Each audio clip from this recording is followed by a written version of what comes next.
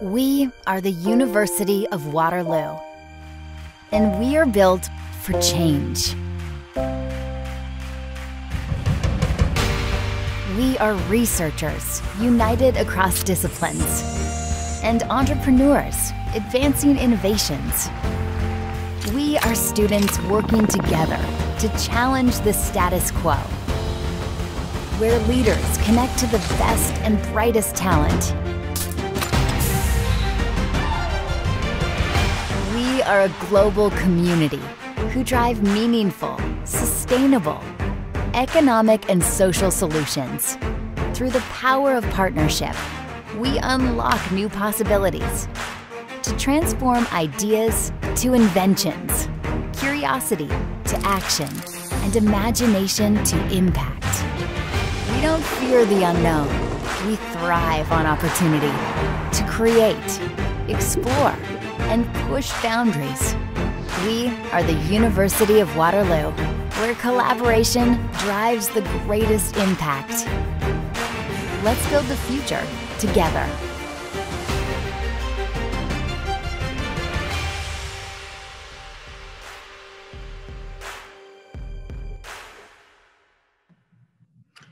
Well, hello, and welcome to the 28th TD Walter Bean Public Lecture, being held for the first time virtually from Waterloo, Ontario, Canada. My name is Jean Andre, and I'm the Dean of the Faculty of Environment and also the Chair of the Sustainable Development Solutions Network Canadian chapter that's hosted here at the University of Waterloo. I would like to begin by publicly acknowledging the history of the land that the University of Waterloo is situated on. The Waterloo, Kitchener, and Cambridge campuses of the university are on the Haldimand Tract, land that was promised to the Six Nations of the Grand River, land within the territory of the neutral Anishinaabe and Haudenosaunee peoples. Our ability to work and live here now in Waterloo region is tied to policies of expulsion and assimilation of Indigenous peoples during the time of settlement and confederation and since. We have a responsibility to acknowledge and understand this history and the current experiences of First Nations, Inuit, and Métis peoples, and for this understanding to inform the work that we do. I am a fifth-generation Canadian, and my ancestors were farmers from Southwest Germany who benefited from land grants along the Elora Road in the mid-19th century as European settlement moved into the county of Bruce. My grandparents and parents met some of the displaced Indigenous peoples and often reflected that their own gain, and in turn mine and that of my children and grandchildren, was at the expense of Indigenous peoples.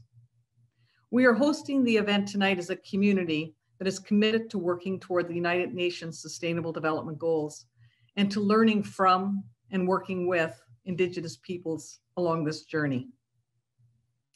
Well, I truly want to welcome all of our attendees, students, faculty, staff, friends, industry and community partners.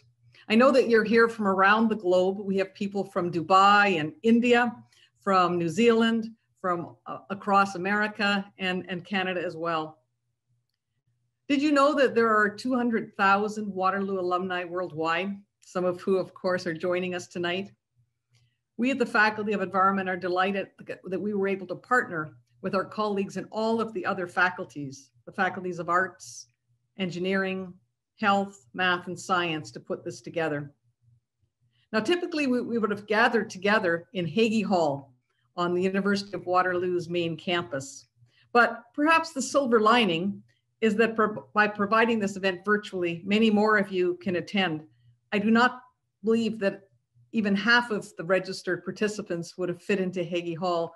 We had more than 1,200 people register, and we know that many others are joining through the snowball invitations that have been going out, because everyone is keen to hear what our guest speaker will say tonight.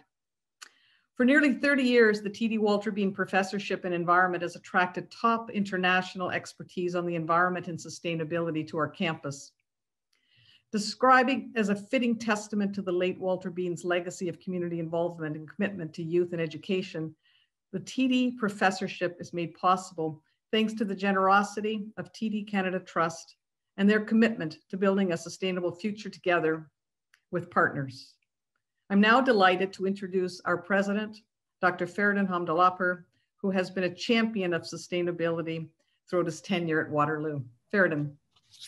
Thank you very much, Jean, and good evening, everybody. Jean, from last time you counted, we've grown to 210,000 strong alumni. So, and we'll keep growing because we make a big difference, not just here in Canada, but around the world, our graduates. But let me take this opportunity to welcome our community members, as you said, who are with us this evening, and look forward to hearing our guest speaker. And also thank our partner and welcome members of TD, our friends and colleagues, to our virtual campus. As you said, for almost 40 years, the University of Waterloo and TD partnered in building a better, sustainable world for everybody. This is an exemplary partnership, and on behalf of the entire university, let me again express my big thanks to TD, and I hope that our partnership will continue growing and go forward for many more years. The University of Waterloo is truly committed to all aspects of sustainability, but you could see a great example of this. We weren't just talking about it, we wanted to make it happen. And we have a standalone, we're one of a few universities that has a standalone faculty of environment. While environmental sustainability is an extremely important strategic objective for us, we're also very much equally committed to social sustainability as well as economic sustainability. We believe that at the University of Waterloo, we are deeply committed to the highest level of scholarship and excellence, but at the same time, prosperity of our nation and prosperity around the world is also important. But we cannot even begin to imagine this without all aspects of sustainability. Like many of you, I am absolutely looking forward to hearing our guest speaker, the lecture today, as the topic is so unbelievably important, not just for today, but for generations to come. But many important conversations will have to happen today. As I'm speaking, I'm also anxious that, are we too late? We're not, because I think we have a very deep understanding of this. And we have our government partners, colleagues, friends with us, supporting the university, supporting our objectives. So with that one, I'm delighted to welcome our Minister of Diversity and Inclusion, Honorable Bardish Chagar, Inclusion and Youth, Minister Bardish Chagar with us, and also Anna Iacobelli, Senior Vice President, Metro West Region at TD, joining us. Thank you so much again for being with us. And it's my great pleasure to invite our minister and then Ms. Iacobelli to share some remarks with us. With that, thank you so much again.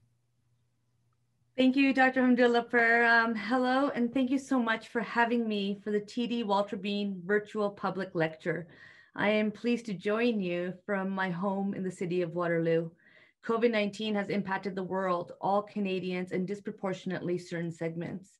This pandemic has shed light on the inequities that exist within our society.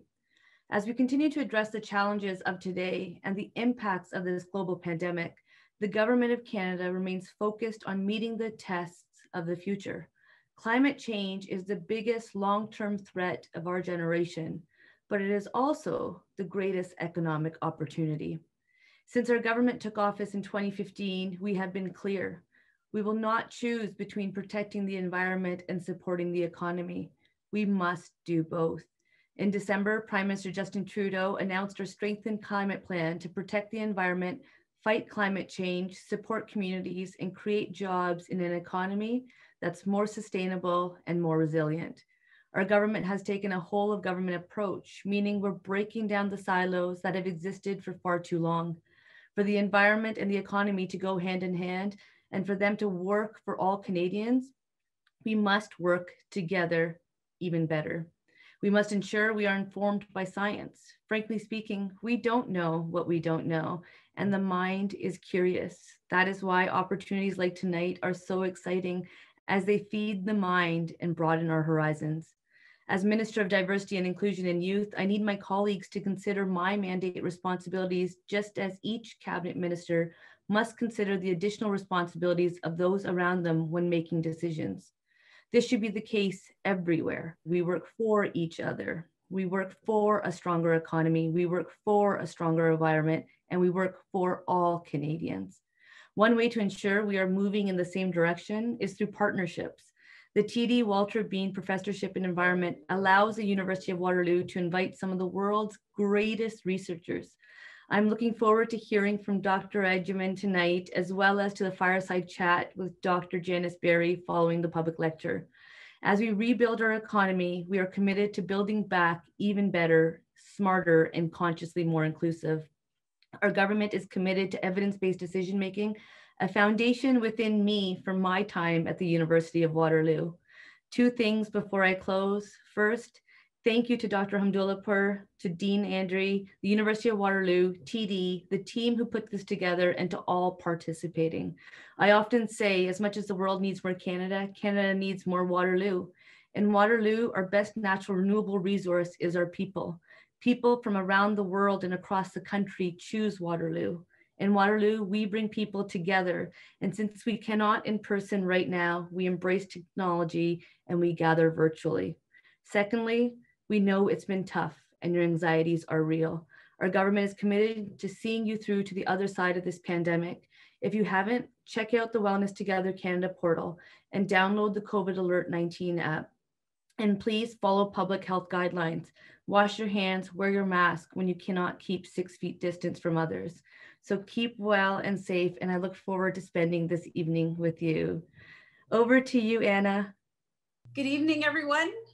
On behalf of my colleagues at TD, I am thrilled to join you this evening for the TD Walter Bean Professorship public lecture and to hear from Dr. Julian Aygeman. TD recognizes the importance of education and the environment, and we're so proud of the long-standing relationship between TD and the University of Waterloo.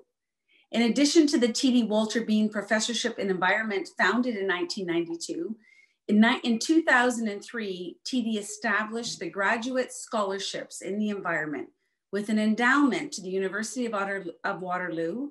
And in 2011, we created the TD Graduate Bursaries in the Environment. At TD, our purpose is to enrich the lives of our customers, our colleagues, and our communities. And that is why in 2018, we launched the TD Ready Commitment, our corporate citizenship platform aimed at building toward a more inclusive and sustainable tomorrow. This includes a $100 billion target for low carbon lending, financing, asset management, and other programs by 2030. TD was the first bank in North America to become carbon neutral in 2010, and we're now the first bank in Canada to set the ambition of net zero emissions by 2050.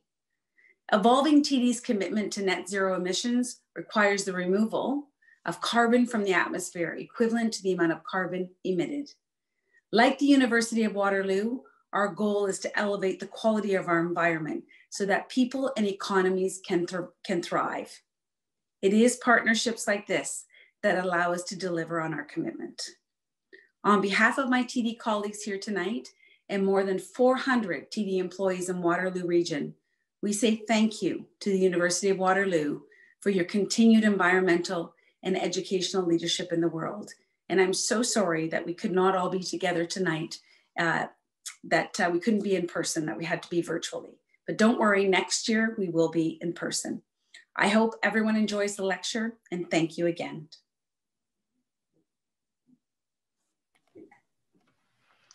Well, thank you very much, Ferridan and Minister Chagger and Anna for those wonderful remarks. Now, before I introduce our speaker, I just want all of you who are joining us tonight to know that you will be able to ask questions throughout the talk. So if you go to the bottom of your screen, you'll see the letters Q and A. And if you click on that, you'll be able to ask questions. Of course, we'll try to get to as many as we can and perhaps bundle some according to the theme. So that's your job for the night. My job right now, and I'm so pleased to do it, is to introduce our esteemed speaker, Dr. Julian Aygeman. Dr. Aygeman is a professor of urban and environmental policy and planning at Tufts University near Boston, Massachusetts. And he's the originator of the concept of just sustainabilities, the intentional integration of social justice and environmental sustainability.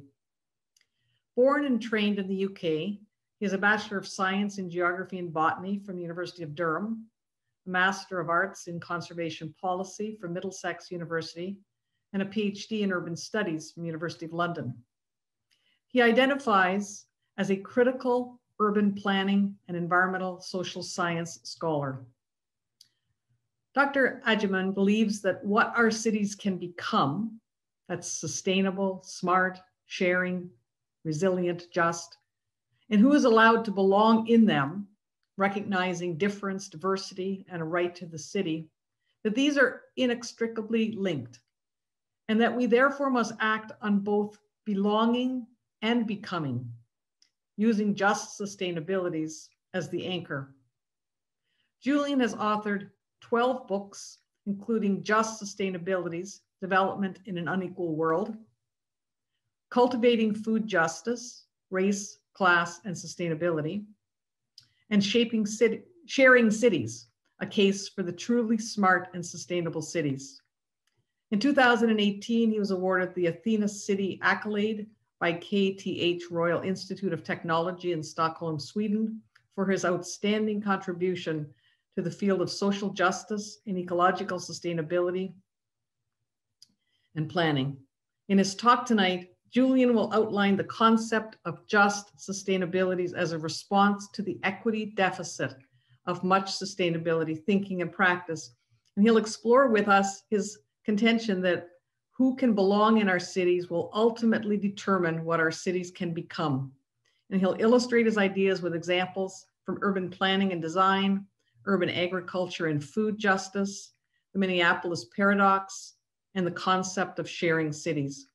I am so delighted, Julian, that you've been able to join us today as the 2020 TD Walter Bean Professor in the Environment and to present your public lecture, Just Sustainabilities in Urban Planning, Policy and Practice. And I know that everyone on the call is welcoming you, as I am, in this virtual kind of way. So thank you so much for being with us tonight. Thank you, Dean. Thank you, President. And thank you, Janice Barry, for nominating me for this, this fantastic honor, basically. I'm very honored to do this. And I'm just now going to share my screen, and I'm going to speak for around 45, 50 minutes, and then looking forward to questions. So my talk is called Just Sustainabilities in Urban Planning, Policy and Practice. Before I start though, I want to offer a land recognition. I'm sitting here in Cambridge, Massachusetts, and I'm on the land of the Wampanoag and the Massachusetts people. And I want to pay my respects to their elders, their past, their present, and their future, and commit to a principle of respect and care as a part of this meeting. So let me give you a little bit of history about this idea of just sustainabilities. Why just sustainabilities? Why not simply sustainability? Well, as the Dean mentioned, I've been very concerned for the last 20, 25 years that when we talk to people, if we went out onto the streets of Waterloo, of Kitchener, and asked 10 people, what is sustainability? 9 out of 10, or maybe even 10 out of 10 would say, well, it's about the environment. And of course it is about the environment. But I could also think about us regulating for a green world, but it could still be socially unjust. Is that sustainable? So really what we picked up on in this book that you see here, and I am advertising books, folks, so get on Amazon and start buying.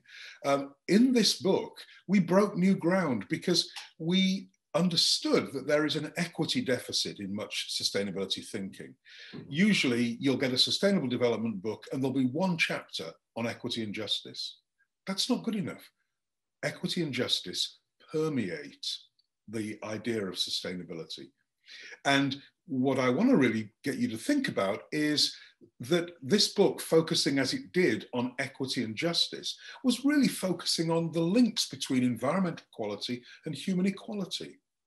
Too often, our social movements are environmental movements, or they are social justice movements.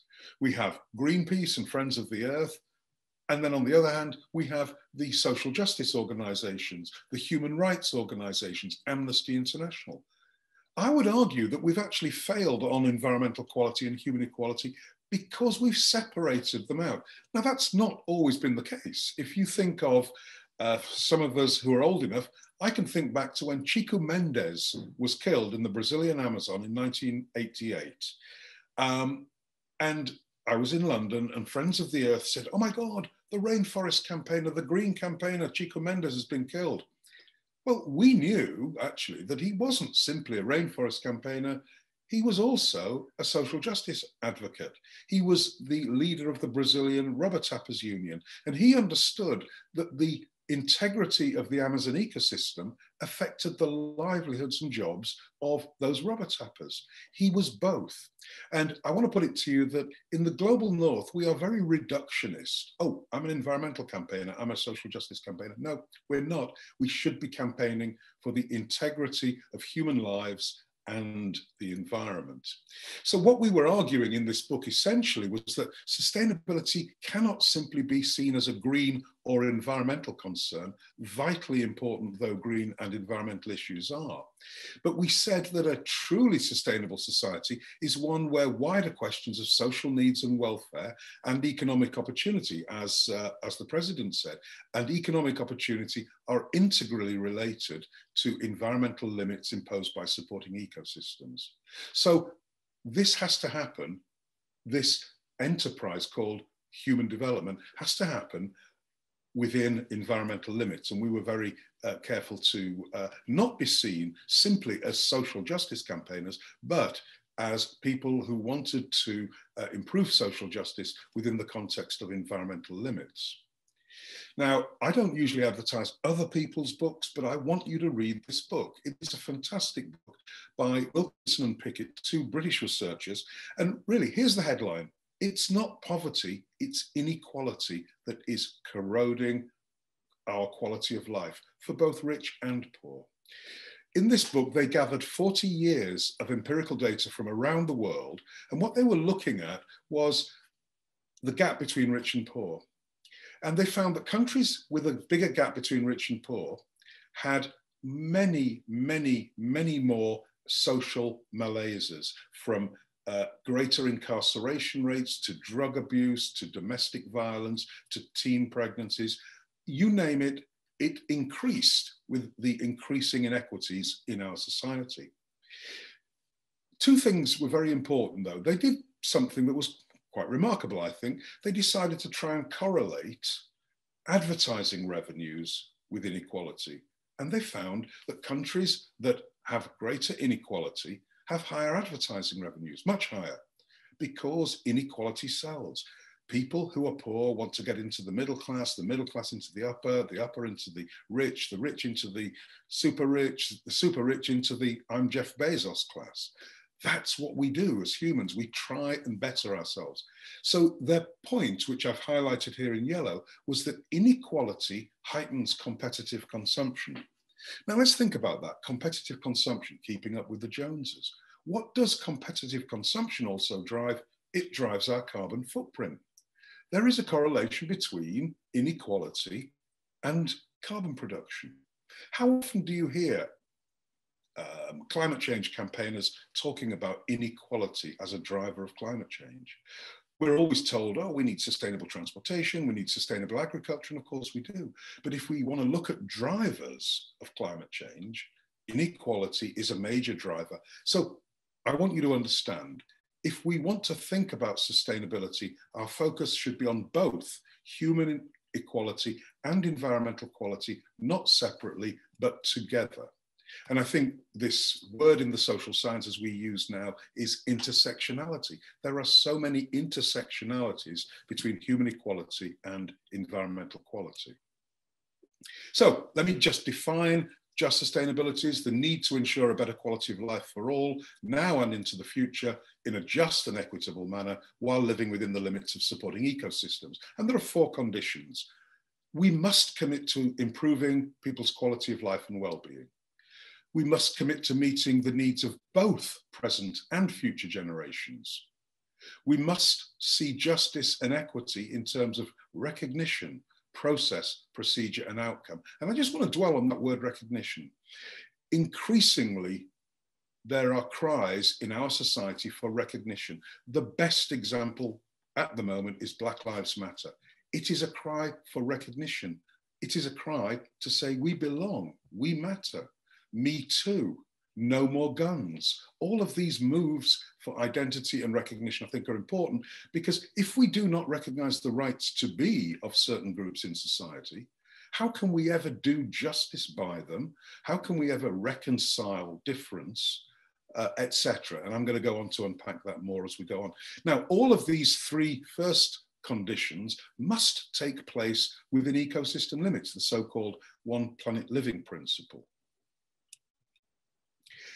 And I just had to throw in here that just sustainabilities predates Kate Raworth's brilliant idea of donut economics, which, for those of you who don't know, Kate really took Rockstrom's work on ecological ceilings, arguing that we cannot bust through the ecological ceiling, although we have on climate, on phosphate pollution, on biodiversity loss. But she also said, look, it's not just about providing a ceiling above which we must not grow in terms of environmental pollution.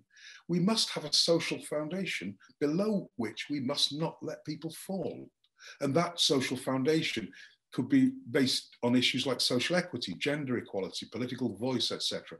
So between the ecological ceiling and the social foundation is the safe and just operating space for humanity. That's where just sustainabilities is. And Kate and I have talked about the similarities between our ideas. And then, of course, all of this relates to the Sustainable Development Goals. I'm so pleased that in 2015, the UN acknowledged explicitly the need for equity and social justice to really permeate sustainable development and sustainability thinking more generally. Now, as was mentioned, I'm a critical urban planner, a critical environmental social scientist, and I want us to think of a couple of thoughts about urban planning, because my examples are largely going to be from urban planning. First, I want us to think about urban planning as managing our coexistence in shared space. A wonderfully simple idea. Managing our coexistence in shared space. Coexistence, shared space. That's what urban planning is. How do we do that in environmental, transport, or other conflicts, when what we have to realize is we live in cities of difference? We share this planet with people who are very different to us. We need to find ways of coexisting in these shared spaces, from the next door neighbor to the street, to the neighborhood, the city, the region, and finally the world. Managing our coexistence in shared space. Second, I want to think about, as the Dean mentioned, what is the relationship between belonging and becoming? Because my profession, urban planning, we're very good at dreaming about futures. We think of all the famous urban planners, from Jane Jacobs, way back into urban planning history. Urban planning has always been about dreaming about a better place. And I don't want us to stop doing that. But in thinking about what we are becoming, I think we are overshadowing a more necessary conversation every day, a more necessary conversation into the future, which is about belonging. Who gets to belong in our cities? We are increasingly denying belonging, whether it's to homeless people, whether it's to people moved out by gentrification, people displaced by gentrification. Let's try and balance our attention on belonging and becoming. And then I want to take a little bit of a pot shot at the new urbanists who talk about human scale planning. Absolutely, let's talk about human scale planning, but I want us to put an E on the word human. I want to see humane scaled planning. And you'll see why as I go through my examples. And my examples are, I'm going to talk a little bit about spatial justice. How do we allocate rights in urban spaces and places? People don't experience space and place in similar ways. It is gendered, it is racialized, it is sexualized. There are many ways to experience place and space. How do we allocate rights to urban spaces and places? I want to talk about the Minneapolis paradox. Many of you will be thinking, what's he thinking about? Minneapolis paradox. Well, here's the paradox. How does one of the most green and liberal cities in the US end up as the epicenter of our current introspection over structural racism? And then I want to finish up by giving an example from food justice. And I want to ask a very simple, but I think provocative question. What is local food in intercultural societies?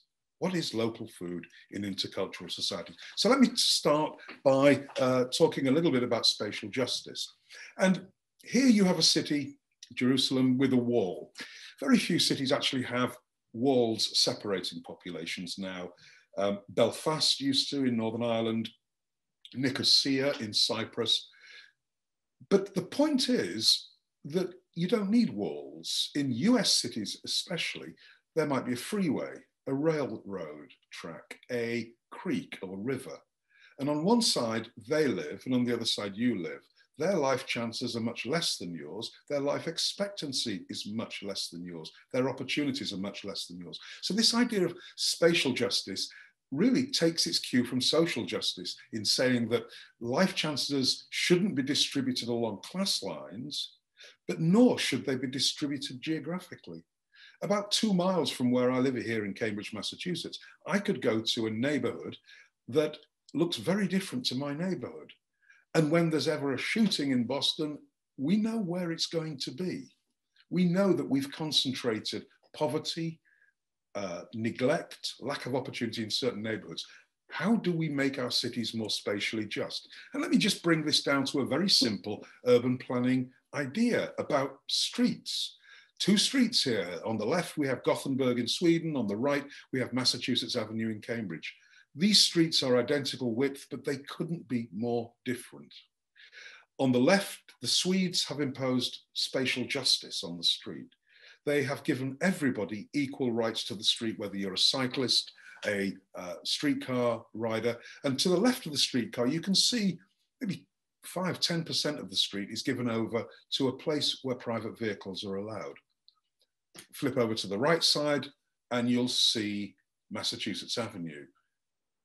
That's organized chaos. And basically the principle of rights to space on American roads and Canadian roads is A, having a vehicle, B, the size of your vehicle. The bigger the vehicle, the more rights you have. Question for you, and I'm not going to answer this question, but for a PhD, this would be a great piece of research. How are young kids wired differently growing up on each of those 2 streets? On the left, they see order, they see a democratized space. On the right, they see anger, road rage, pushing, shoving to get the car into a certain space. How does that affect a kid's wiring? Now, we do have some data from work that was done in San Francisco in the late 70s, early 80s. And basically, you can see here on heavily trafficked streets, moderately trafficked streets, lightly trafficked streets, there are very different opportunities for social interaction. On the heavily trafficked street, there's much less social interaction across the street and people have fewer acquaintances, fewer friendships. That's not so on the lightly trafficked street. The lightly trafficked street is what we call traffic calmed. Cars have slowed down, there's probably bump outs in the road, etc., etc. Now, what's the just sustainabilities issue here? Who lives in the neighborhoods with heavy traffic? Who gets knocked over? Who gets killed at higher rates? It's those groups of people from lower income and minority groups. So just bear that in mind as we go along. Not everybody has the same neighborhoods. Neighborhoods are very different, and this is an issue in urban planning. Now, here's some good news. During the Bloomberg administration in New York, Mayor Bloomberg hired a brilliant transportation commissioner called Janet Sadiq Khan. She brought in a guy called Jan Gehl, who was the mastermind behind the Copenhagen miracle. And this is what New York looks like at the bottom right today. Well, not today because of COVID, but that's what it can look like in summers. That's Broadway outside of Macy's. That's a people street. We can do this. But what I also want you to think about when you think about this slide is urban planning should not be about what is probable, but what is possible. We need to start thinking about what is possible. And again, the president said, do we have time? You know, we don't have much time. We can't keep doing what we've done. We need to think about what is possible, what is needed, and to do that. Just to give you a few examples here, though, of how we deny belonging to certain people, whether it's the skateboarders wanting to jump up on that ledge at the top left, whether it's the homeless people who are denied lying down on benches because we put armrests on them, the egregious studs that architects put on buildings to stop homeless people sleeping on them, the rich doors and the poor doors where the rich go in their super speed elevators up to their penthouses, and the poor who are legally in these buildings because of zoning and other regulations, the poor going through the back door, whereas the rich going through the front door. And then the most egregious of all, in many ways, is on the bottom left. That's a bridge, a road bridge in Seattle. And you can see that the city put bike racks there. They put bike racks there to stop homeless people sleeping there. Now, thankfully, the Seattle biking community said, whoa, what's this? We don't want you to use sustainability infrastructure, bike racks, to deny homeless people the right to be here. Seattle, we have a problem. We need a policy-based solution, not a defensive and hostile architectural solution. Now, one friend of mine, Elijah Anderson at Yale University, sociologist, has come up with an idea that I think is very interesting. He, as a sociologist, as a street ethnographer, he calls himself, he looks at how people react to each other in urban spaces. And he's noticed that for most of the time, people wander around studiously trying to avoid eye contact. But he said there are certain places, and he calls them cosmopolitan canopies, where we are civil, we let our guard down, we talk. Many of these spaces are food spaces, and his example and the picture on his book is the Reading Terminal Market in Philadelphia. It's a space where people come, they eat, they sit in diverse groups, they talk about food, they talk about sports on the TV. Question, is there a role for us as urban planners and urban designers in creating cosmopolitan canopies? Surely an aim of urban planning should be to create these spaces where people can meet across difference and talk. And there is a theory here called contact theory. Contact theory works like this. The more chances you have to meet people who are different to you in convivial surroundings, the more likely you are to be tolerant, empathetic, supportive of policies that integrate different groups of people. Food spaces, kids spaces, and as a recent dog owner, dog spaces are great places for people to meet across difference. Can we do that as urban planners? Now, one of the solutions that is being pushed in the US is called complete streets. Let's break down this spatial injustice on streets by making streets people streets. And there's a whole movement with its design manuals, with its policies. There's activist groups, there are professional urban planning groups. And here's some examples of some of their design manuals. The one on the right is from Toronto. So everybody has these, everybody's doing it. But of course, as a critical urban planner, I want to know what is a complete street? Because on the bottom right there, you have an urban designer's design. And then on the left, you have a social ecology of the street. We can't design that street on the left. That street, I mean, the physical, yes, we can, but the social has come about over years of people interacting. And I want to invoke here Doreen Massey, the great sadly late geographer Doreen Massey. She says places, and I see streets as places, as having no meaning. They are constantly shifting articulations of social relations through time. But tell that to an urban designer who's really just thinking about that cookie cutter design. That person is not necessarily bothering about the social ecology of the street.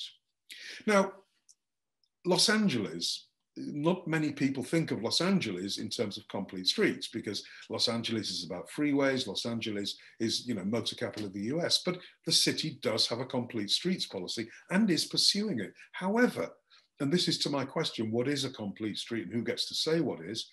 Until very recently, LA banned street food vending. Now, two of the biggest minority groups in LA are Southeast Asians and people from Latin America, whose culture is predicated on street food.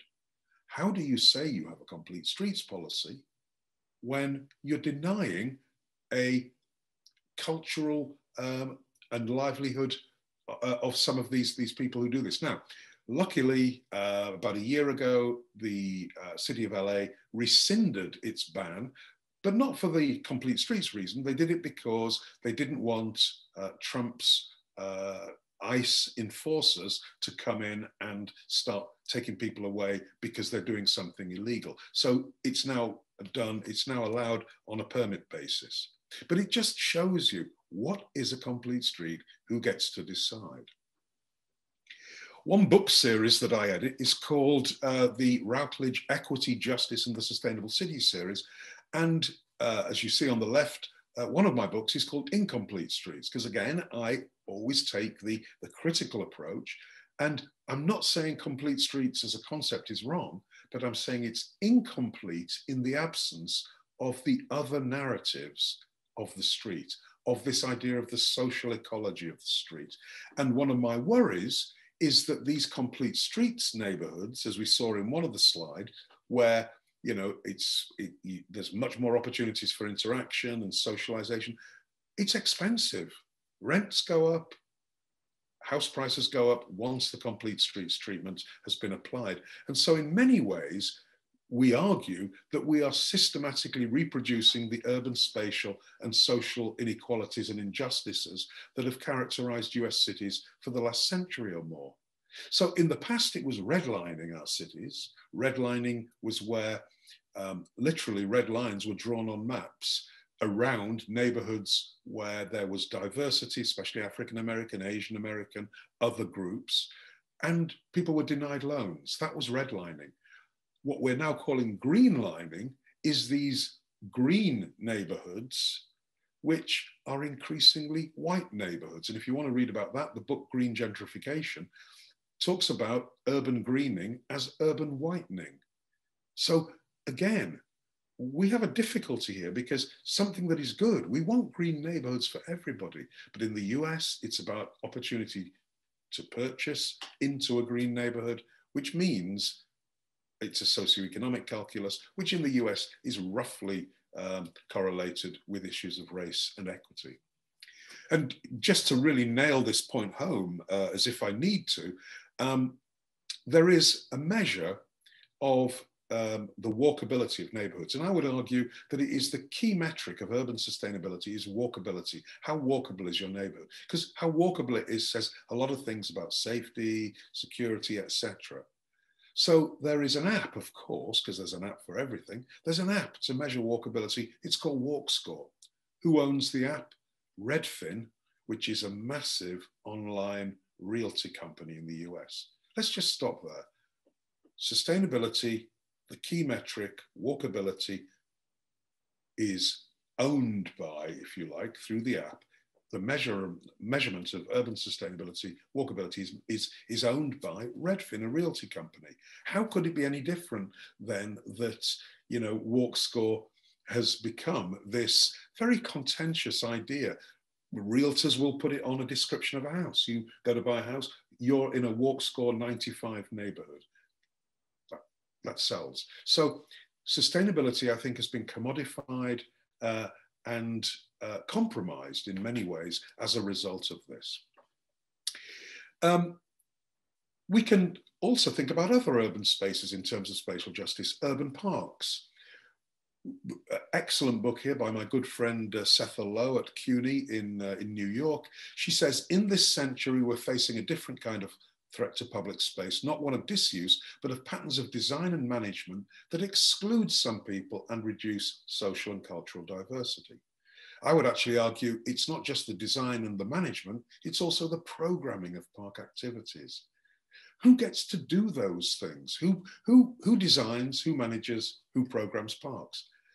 Do those people look like or even understand the communities in which they are designing, managing and programming parks? And if I had more time with you, I would love to talk a little bit about some research I'm doing on co-production.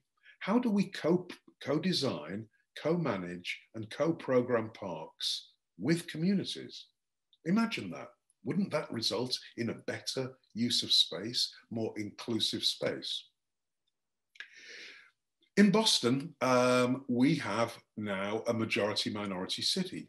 And next year, we will have, well, in fact, actually, we're going to have our first female and first Black mayor, because Marty Walsh, the current mayor, has been taken by the Biden administration as the Labour secretary. So there will be an interim mayor, and then there'll be mayoral elections in November, at which 2 women of colour are standing.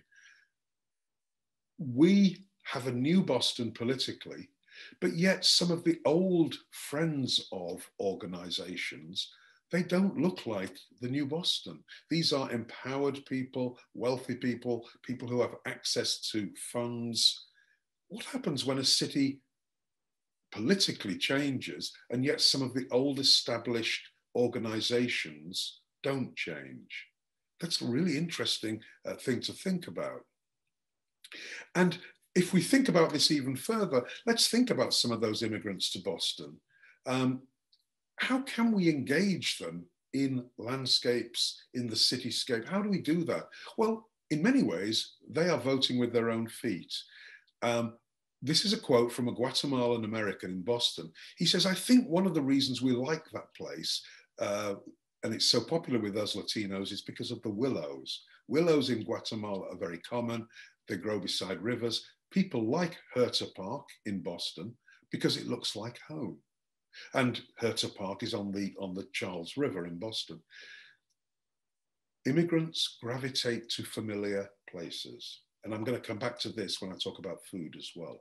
So I think here is a possibility for us in terms of involvement. In Copenhagen, they did it differently.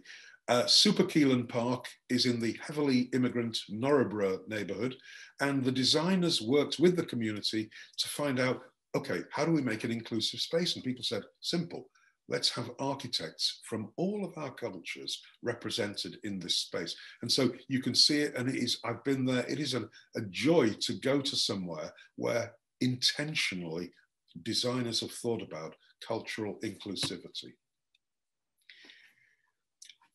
Beyond all of this, demographics, oh, that neighborhood is 20% Latino, that neighborhood is 10% African American. That doesn't work. We need deep ethnographies. We need to understand not just the demographics, but the ethnographics of neighborhoods. And again, what a brilliant opportunity to co-produce. Imagine a local planning department working with the community to produce and keep up to date a deep ethnography. Through deep ethnographies, we can understand about cultural proclivities as regards public spaces and other issues of urban planning. And I want to refer you to a brilliant article, which is in the journal that I edit. It's called Ethnographic Understandings of Ethnically Diverse Neighborhoods to Inform Urban Design Practice. We have the information. There is no excuse for doing designs and design work that isn't really in tune with local people. And for those of you who are more interested in this, I do urge you to go to the University of Sheffield's web pages in the UK, the Department of Landscape. There is a transnational urban outdoors research group, and they're doing this great work, Refugees Welcome in Parks, looking at ideas, how can parks be made more amenable for refugees. We know that it helps their well-being, and if there's anybody who needs help with well-being, it's going to be people like refugees. Let me move on to the Minneapolis paradox. It's a green utopia, didn't you know that? It's got the best park system in the US, based on the Trust for Public Lands Park Score Index for the last 10 years. It's one of the best cities in the US for exercise. It has the third most bike commuters. It's a miracle. No other place mixes affordability, opportunity, and wealth so well. Only one problem here. That applies if you're white. If you're not white, racial inequality in Minneapolis is among the worst in the nation. The black-white income gap, how much people are paid, is the second highest in the nation. The wealth gap, the intergenerational wealth gap based around home ownership, is the second highest in the nation. The opportunity gap, or what some people call the achievement gap, is super high between white kids, African Americans, and Native Americans. So why is this so? Well, Kirsten Delegard, who's a Minneapolis historian and founder of a very innovative project called Mapping Prejudice, she says all that civic rhetoric about Minneapolis being a model metropolis at the cutting edge of great urban planning obscures darker truths about the city. Well, let's think about what those darker truths are. Here's what they are. In the 18th century and up to the beginning of the 19th century, Minneapolis had a small but very well integrated African American population. And then in the early 1900s, racialized covenants happened. These are legal documents which people sign before renting or buying a house. And some of the covenants said things like, this house must not be rented or sold to anybody other than the Caucasian race, no Mongoloid, Negroid, Oriental, Turkish, I mean, horrifically racist epithets here. But racialized covenants existed legally till the 1960s, but they still exist in people's minds. Add to that, the US used racialized zoning until 1917, when it was struck down by the Supreme Court, and people thought, well, what are we going to do? We can't. So it's illegal to discriminate on the basis of race. Hey, let's use that other great tool that we have, socioeconomic wealth. So single family zoning came in, expensive houses, because people knew that many people on low incomes or minorities wouldn't be able to afford these houses. And 70% of the residential land in Minneapolis is single family. Plus redlining, this process that I've described to you about designating certain neighborhoods as not being fit for further mortgages, home improvement loans, bank loans, etc. What this means, covenants, single family zoning, redlining, is racial segregation then and now. And you know what? There's only one other country in the world that did it better than the US, and that's South Africa with the apartheid system. So what now? Well, Heather Worthington, who's Director of Long Range Planning for Minneapolis, acknowledges the direct link between those practices in the late 19th and early 20th century and today's modern zoning plans. And she acknowledges, as part of, a progressive green city, that part of the impetus for change is to try and undo those impacts. I put it another way, very simply, urban planning is the spatial toolkit for articulating, implementing, and maintaining white supremacy, and we can do something about it. So what are they doing in Minneapolis? They have a very bold plan called Minneapolis 2040. As part of that, in 2018, they were the first major US city to ban exclusionary or single family zoning, and now they allow duplexes and triplexes on single family zoned land. They've got inclusionary zoning, which requires new apartment projects to include at least 10% of units for low to moderate income households. But I think if you look at the number one goal, eliminate disparities. In 2040, Minneapolis will see all communities fully thrive, regardless of race, ethnicity, gender, country of origin, religion, or zip code, having eliminated deep-rooted disparities in wealth, opportunity, housing, safety, and health. bold, bold, bold plan. But let me just give you one other little factoid.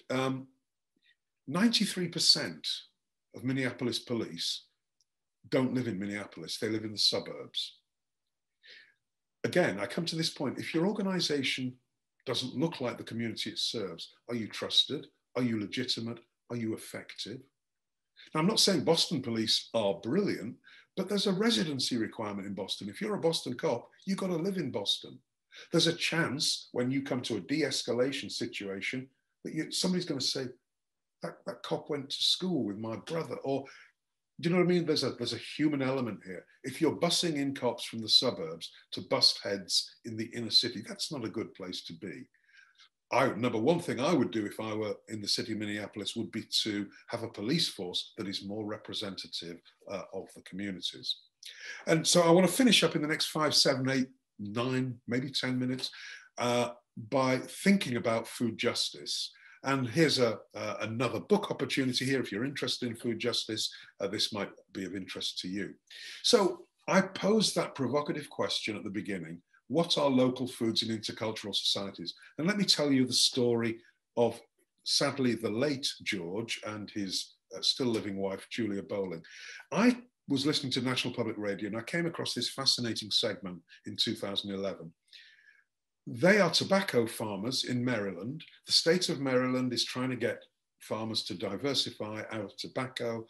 They started scratching their heads thinking, what are we gonna grow? They are good American entrepreneurs, and I give you this example to show that food justice isn't just about charity. So they started looking around and they realized that in the Washington, D.C. metro area, abutting Maryland, there's about 120,000 Africans who are middle and upper middle class, diplomats, lawyers, doctors, surgeons, and they want to eat African food. They don't want it flown in, they want local, fresh African food. Maryland University, University of Maryland Extension Service steps in and helps the Bowlings and the African community to find out what will grow in Maryland. They produce a nice booklet about the cultural uses of the plants that are grown, about the recipes, etc. What are local foods in an intercultural society?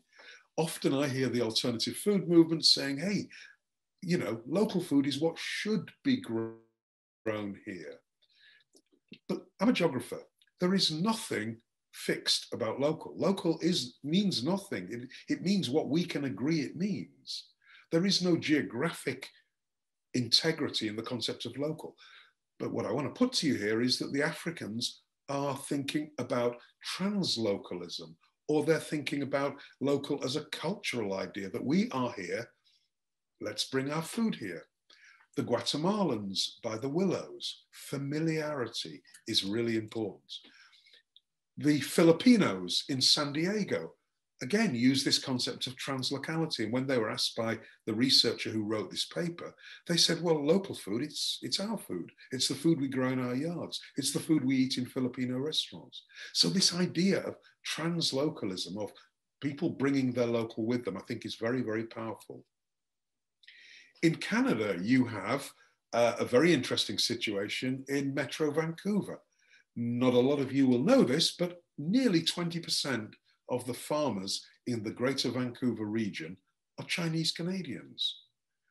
And what's really interesting is they don't sell their food at the traditional farmers markets, the largely white middle-class farmers markets.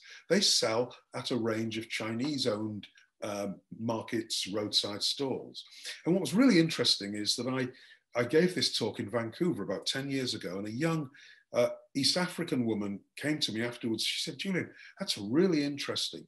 I don't shop at the farmers markets. I go to the Chinese markets because they grow the food that I want to eat. Now, I just throw this out here as another aspect of food justice. The choice of immigrants to eat the kind of foods that they want to eat. And yet, many in the alternative food movement still want to be didactic and say, oh no, this is what should be grown in Greater Vancouver. We have to be, I think, a bit more reflexive in our ideas. I also want to put to you that food justice is also a way of not just eating culturally appropriate foods, but growing them in a way that is redolent of where you're from. And these women are from Oaxaca in Mexico. And I just think it's beautiful. I planted this garden because it's a little space like home. We grow the same plants that we grew back in our garden in Oaxaca. We can eat like we ate at home. And this makes us feel like a part of, this makes us feel like ourselves. It allows us to keep a part of who we are after coming to the United States. The Filipinos, the Africans, the Guatemalans in Boston, the Oaxacans in South Central LA want to create meaningful space. And again, this is part of belonging and helping us to become intercultural cities. In San Diego and 50 other cities around the United States, there are farms like New Roots Farm in San Diego, where refugees go to learn about American farming. It's an intercultural learning experience because they mix with already practicing farmers, and cultural learning takes place. I couldn't leave you without finishing up with a photograph of the cover of my latest book, The Immigrant Food Nexus, Borders, Labour and Identity in North America. 3 of the chapters are based on Canada. This is why I said identity in North America rather than the US. But really, this book just looks at the increasingly important role of food in immigrant lives. Not so much in terms of nutrition, but in terms of the performativity, the sense of identity, food as a spatial practice. It really explores a lot of the other sides of food other than the molecular and nutritional. So let me just summarize. We need to think about managing our coexistence in shared space. We need to foster belonging, because I am convinced that our cities can become much better, more equal places if we recognize the rights to be of more people, and those people have rights to the city. We need to foster engagement and belonging using deep ethnographic knowledge. We need to engage in intercultural, culturally competent planning and policy making. We need to practice humane scaled as well as human scaled urban planning and design. And above all, the message I want to leave you with is social justice never simply happens. It never simply happens, and it probably never will. We've always had to take social justice. We've had to push for social justice. What this means in urban planning is we don't get to social justice. We start with ideas about social justice and we bake them in at the beginning of policy and planning processes. Thank you.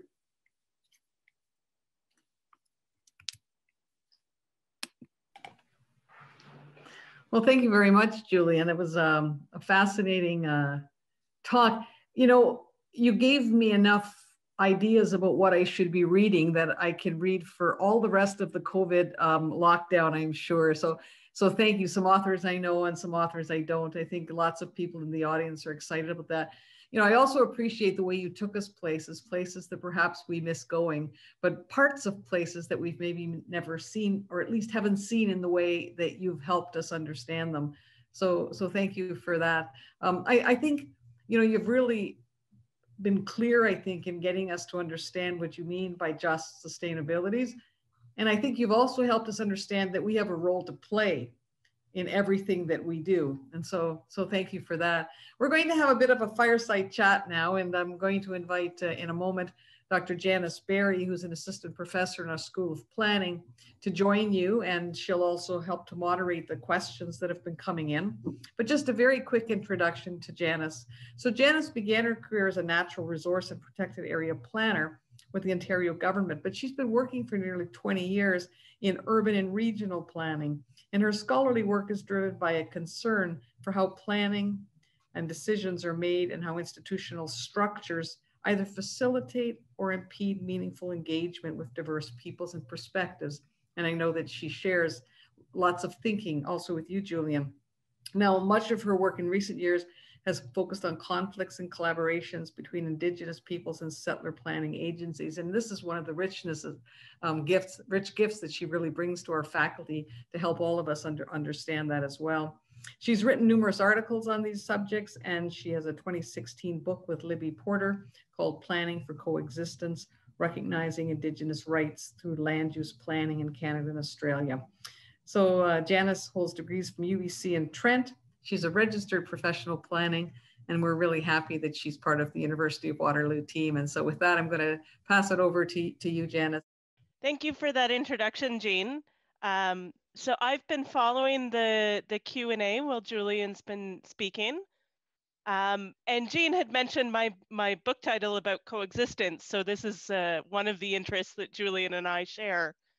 And one of our attendees this evening, who describes themselves as an immigrant youth, a UW alum, and a winner of the TD Ready Challenge, which is a challenge for entrepreneurs, also was struck by this idea of coexistence. And they wanted to hear a little bit more about your thoughts, not about a coexistence between sustainability and equity, although I'm sure they were captivated by that as well, but was interested in a coexistence of equity and this drive for excellence and entrepreneurial behavior and for exception. So I'm wondering if you have comments on how we bring an equity perspective into entrepreneurship and this drive for excellence as well. Yeah, that's not a question that I usually get. So whoever the question raiser was, thank you for that. I think back to issues of diversity, and if you look at what most cities do, cities often tolerate, research, moderate diversity. They don't celebrate diversity as such. You know, show me a North American city that has a sign like two Australian cities that I know of, you know, the multicultural city, where they actually have that as part of their logo.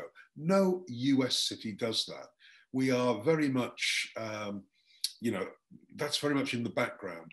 But if you go to research in business journals, you'll see for the past 40 years, many or most large companies realize that diversity is an asset, and that the coexistence of difference within businesses in R&D terms can actually lead to more innovative outcomes, to more, you know, to deeper penetration into markets that the company might not have got into. So I think we do have to decouple this feeling in many people's minds that, you know, that excellence should be just about choosing the right person, and that usually is the white male, as opposed to this idea of equity and excellence as being, you know, two ideas that can work together. The lack of opportunity for some people is so great that we forget that, you know, if we were to invest more in, you know, the opportunity gap, we would have many, many, many more excellent people to choose from. Let's not just choose from those. I mean, actually, let me just say it this way. I mentioned in terms of Minneapolis, the difference between the achievement gap and the opportunity gap. So in US sort of educational politics, there's this idea of the achievement gap. Why is it that African-American kids are doing so poorly, and some other ethnic groups, Native Americans? That's not the question. The question is the opportunity gap. Why are they denied the opportunities for excellence? So again, I hope that helps your question. It's all a question of where we draw the line. And if we draw the line at saying everybody is capable of excellence, then I'm good.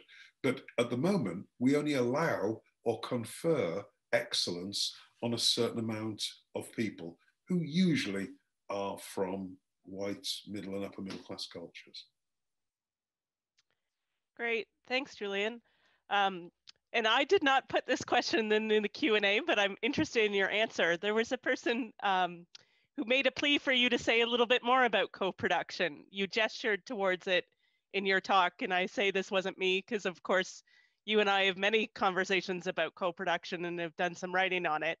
But I'm curious how you would relate this to the Minneapolis paradox that you mentioned. You talked about the possibilities of what urban planners can do. So how does co-production fit in to what planning and planners can do in the face of these inequalities? Well, great question, Janice. And are you sure you didn't put it in? Look, let's think about co-production. I mean, it's common sense in some ways that if we involve more people in doing something, that we're much more likely, not certain, but much more likely to get an outcome that is more suited to most of those people. And let's think about co-production at two levels. When I moved to Cambridge, Massachusetts 20 years ago, the city was doing a tree planting scheme, street trees, and they slipped a note through your door asking you to pledge to throw a bucket of water over the tree every week in the hot summer.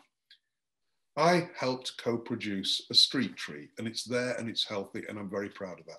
That's the simplest level.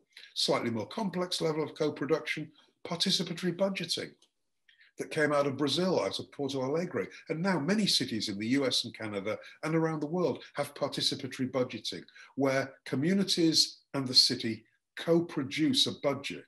And here in Cambridge, Massachusetts, we've had some great innovative participatory budget items, like restrooms for the homeless in Central Square here in Cambridge, where I live. And Central Square is right between MIT and Harvard. You know, you couldn't think of a more elite space, but there's a lot of homeless people there. It also resulted in sanitary protection for homeless women. Great ideas. At another level, co-production is being used in the health service. There's one hospital in Pennsylvania where when you're discharged with having had one of a number of procedures, you won't be followed up by a doctor, you won't be followed up by a nurse, you'll be followed up by somebody who's had the same procedure. Co-producing health.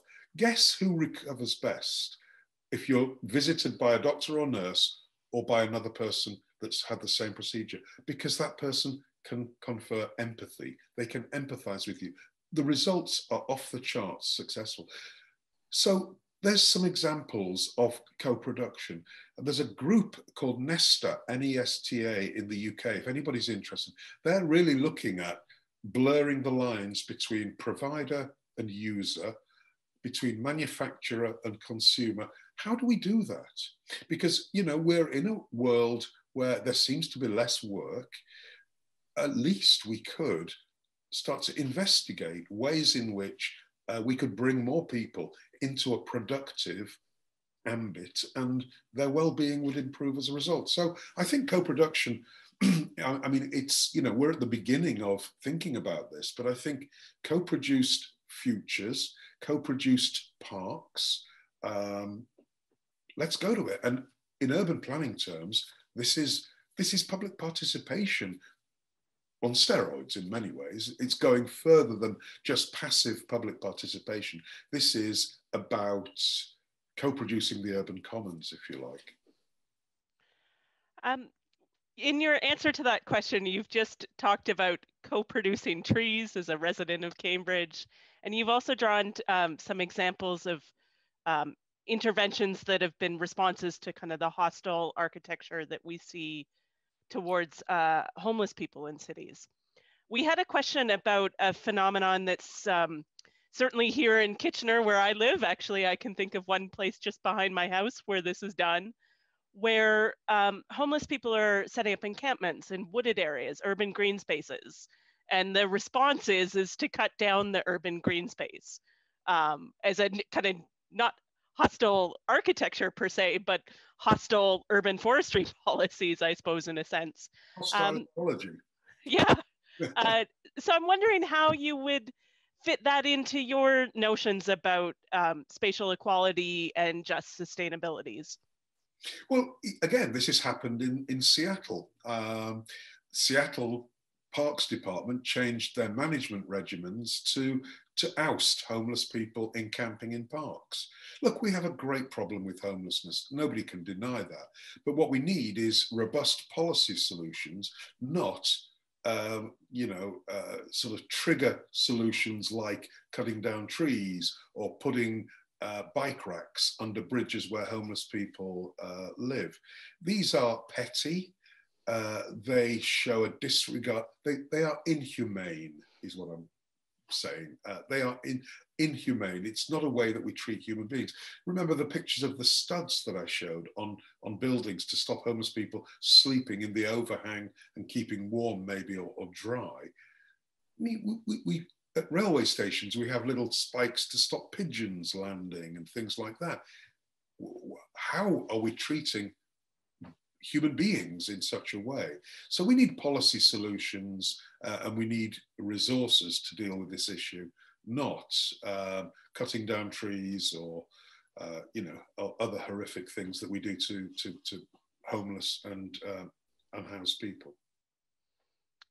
We've, of course, talked tonight a lot about racial inequalities in cities. And one of the very early questions in the Q&A was pondering whether when we talk about just sustainabilities or spatial equality, if sometimes we're sidelining issues of accessibility and thinking about how justice also needs to apply to persons with disabilities. I'm wondering if you could comment a little bit on the intersection between just sustainabilities and accessible cities. Yeah, that's a great question. And of course, I can never in 45 minutes do justice to all of these issues, but I should throw in some more examples. I use the word difference quite a lot, and difference to me, you see, because diversity in the US has become largely conflated with minorities and gender.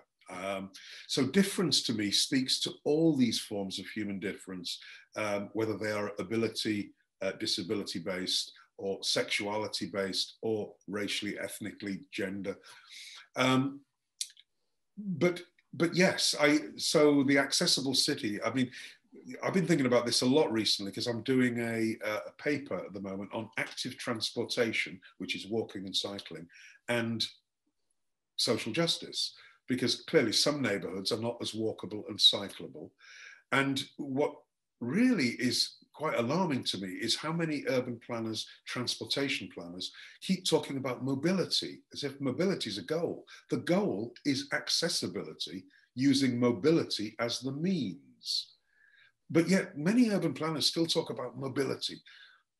What do they want? People just moving around all the time? No, we want people moving around to places which they can access. So I think issues of accessibility are really, really important, and especially for those people with physical disabilities. And I'll just finish on this point. There's a great paper by a woman called Angela Glover Blackwell, who was the CEO and founder of a US organization called PolicyLink.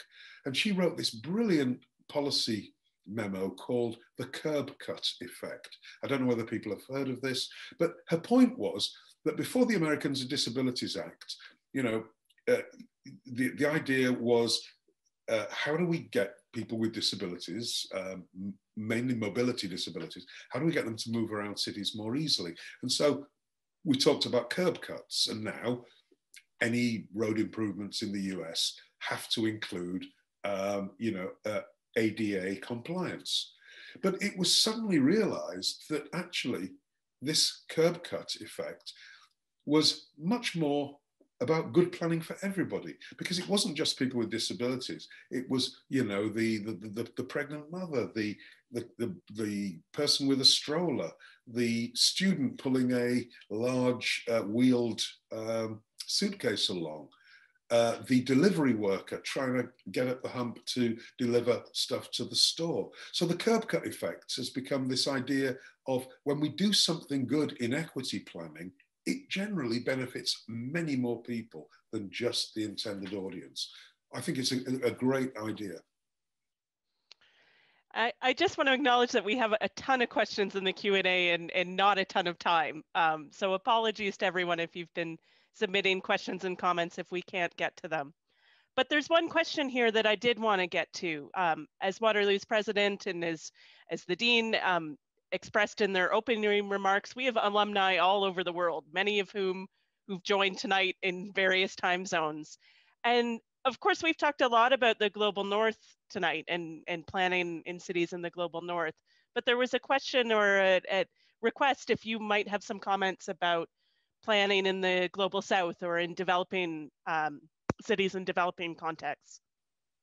Yeah, okay. So I never really explained why I use the plural, just sustainabilities, as opposed to just sustainability. And it's precisely because of what your questions are asking. I don't want to be prescriptive and say, this is the cookie cutter just sustainability. Because whether you're in Birmingham, Alabama, Bangalore, India, or Berlin, Germany, sustainability will look very different. And what I have to say is the countries that I've actually looked at most in terms of sustainability have been Latin American countries.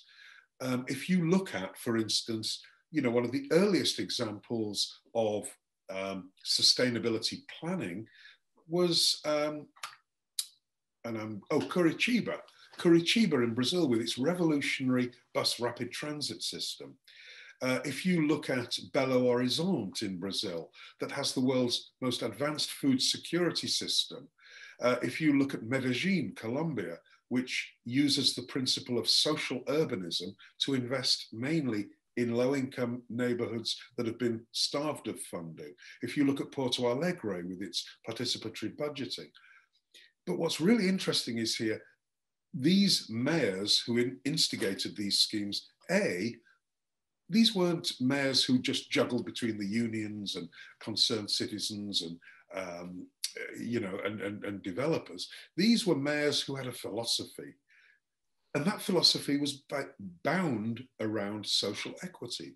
So many of the examples that I find of sustainability that are going on in places in the global south have their roots in equity, but what they do is it benefits all people. So for instance, the bus rapid transit in Curitiba, it was about accessibility. The mayor at the time wanted his citizens, the poorer citizens, to have access to the cultural resources and other resources of the city.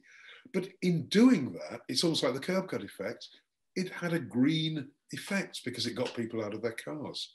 So I see in many ways the way that sustainability and just sustainabilities works in the global south, there's more of a focus on social justice and equity in sustainability in the global south than say there is in the global north.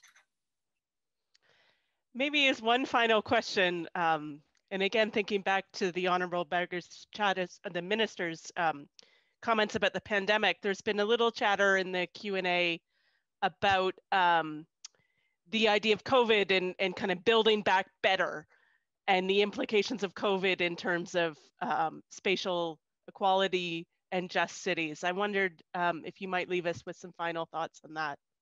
Yeah, great question. So, let's just take a moment to remember the horrific toll that this pandemic has taken around the world. And, we know who it's hit first and worst. But the other side of it is that people are rediscovering public spaces. People are rediscovering what it's like to see streets that are not choked with cars and that have more and more cyclists. And I like the idea that many cities from Oakland, California, to Milan, to London, to Boston, all around the world, many cities are taking advantage of this public support and are mainstreaming some of their more progressive spatial justice type policies and urban planning type policies. Can we maintain that? Just one thing, going back to the person who was asking about issues of disability. I mean, so I was reading something recently about how a lot of cities around the world are now allowing restaurants, bars to, to go beyond their property line and have a few tables on the street. we might think this is great for economic development and helping these struggling businesses. But one particular group of disabled people, the partially or unsighted group, have been finding it a real problem because the streetscape has all of a sudden got a lot more messy.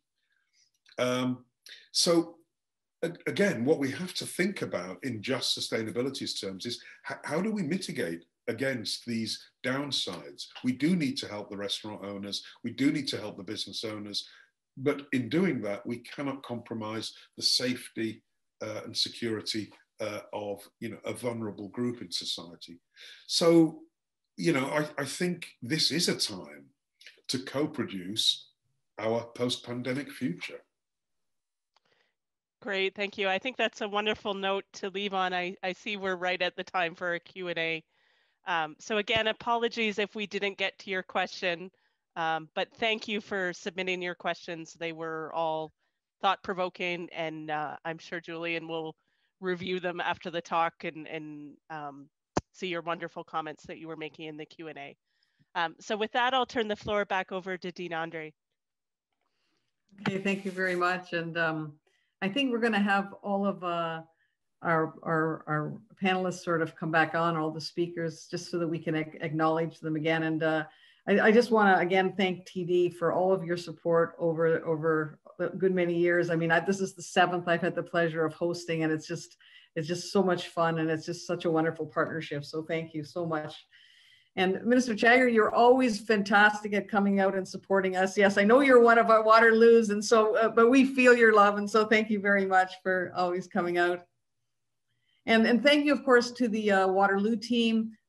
Janice, obviously, for your expert asking of questions, our president for coming out, the folks behind the scene, Miriam and her team, and Angle Media, and all of the folks. And of course, especially thanks to you, Julian.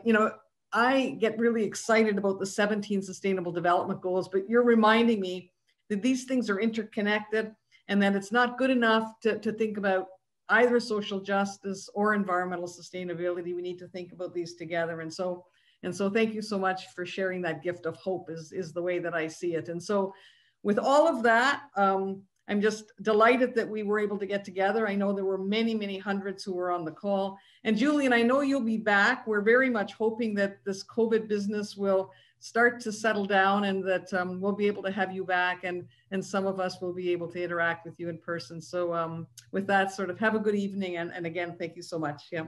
Okay. Right. Thank you. Thank you.